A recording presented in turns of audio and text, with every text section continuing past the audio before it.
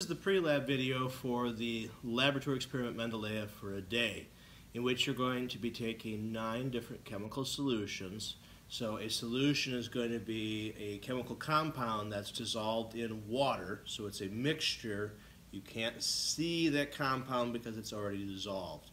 And your task is going to be based on observations of chemical reactions to classify and categorize these 9 different solutions into a couple of different groupings based on similar patterns in their reactivity.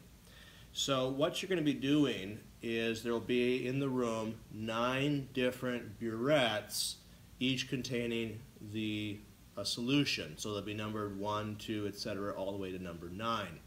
Each of these solutions is going to be colorless and clear, so you can identify it based on the physical characteristics of the solution alone.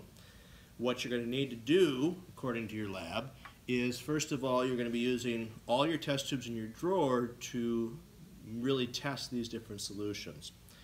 Practicing good chemical hygiene is going to be very important to success in this lab, so you want to make sure your test tubes are good and clean, and that's going to mean rinsing them liberally with deionized water, using your test tube brush to really get in there and clean them out, and then really rinsing well in between unknowns. Now, while you don't know what the solutions are, you will be seeing some fairly common chemical reactions to the test solutions. Okay? So now that I know I've got it nice and clean, doesn't have to be dry, just has to be very clean, I'm going to go to the burette, and again, it doesn't matter which of the 9 you start with. You can start with 1, you could start with 7, that doesn't really matter. And then the way the burette works is you're going to put the test tube just underneath the tip of this burette. And right now it's closed, the valve, in this case it's blue, some of them are orange or red, it's at a perpendicular position to the body of the burette, so that's closed.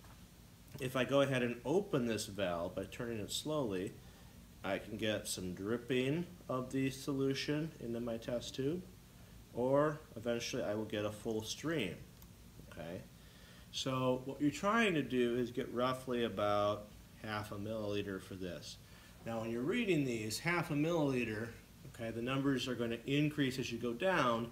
It's going to be, it doesn't have to be a precise measurement, so about half a milliliter looks like about that much of a test tube. So it's not really a whole lot of liquid that we're talking about here, probably about maybe a centimeter, etc. Okay, so this, you keep track of what you have. Okay, do that for a number of different test tubes. You're going to need a total of 3. So you don't have to measure the second one. Again, make sure that they're clean. Just get it to approximately the same volume of liquid. So each of these test tubes I'm filling with about half a milliliter of the same solution. So I have 3 tubes that are roughly the same right now. Okay.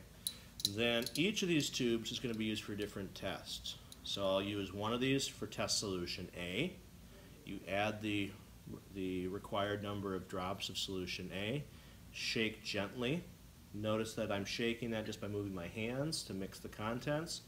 And then record any observations. Did it precipitate form? And we know it precipitate forms if it turns cloudy. Remember, a precipitate indicates that you formed a solid by mixing 2 liquids together.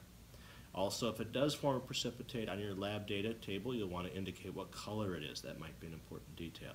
So we're going to test 1 with solution A. Your second test tube will test with solution B. And your third test tube you're going to test with solution C. Again, we're recording any kind of change that we see. Okay. Now, test solution D only applies to test tubes that you've tested already with A and B. So this is my solution A, this is my test solution B in here. If any of them form a precipitate, what I'm going to do is go ahead and add a couple drops of test solution D. Now, if both of them formed a precipitate, I'm going to add D to both of them and record if anything changes. If neither of them have a precipitate, I don't add any D. Or if one has precipitate, you add it to that, but not to the one that didn't precipitate. So only to precipitates are we going to add test solution D. Okay? So I'm going to do that and record my observations for the test solutions A, B, C, and D.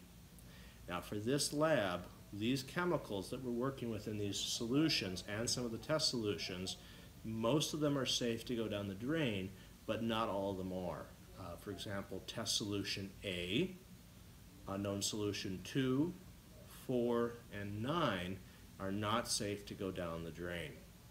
And your teacher will provide you with a waste container to pour these into, either a large jug, flask, etc. And anything that has solution A, 2, and 4, and 9 has to go in those waste bins. After you've poured the content of the test tube into those bins, you can rinse that test tube and the rinsings can go down the drain. They don't have to go into the waste bottle just because you rinsed that particular liquid out. Again, make sure you rinse really well your test tubes in between. One of the things you might encounter is when you get a tube that you thought was clean and you're at the burette and you're putting in your half a milliliter and you realized it changed color or it already precipitated. That wasn't supposed to happen because you haven't added a test solution yet.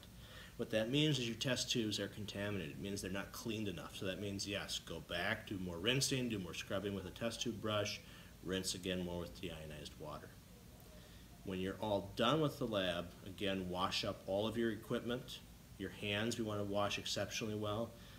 Given the toxicity of solutions A, 2, 4, and 9, we absolutely do not have food or drink when we're working in the lab setting, and we don't eat or drink until after you've washed your hands very well with water.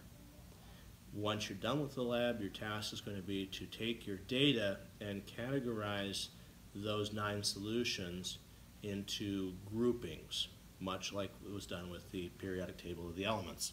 What you're going to want to do then is take those elements or those substances, look for commonalities, and you're going to end up with between 2 and 5 different groups. So notice I didn't tell you how many different groups there are, between 2 and 5. These groups have to have at least 2 different solutions in them. So for example, you can't have a group with only test solution number 7 in it. That doesn't follow in the rules. So again, between 2 and 5 groups, and every group has to have at least 2 different unknown solutions in them.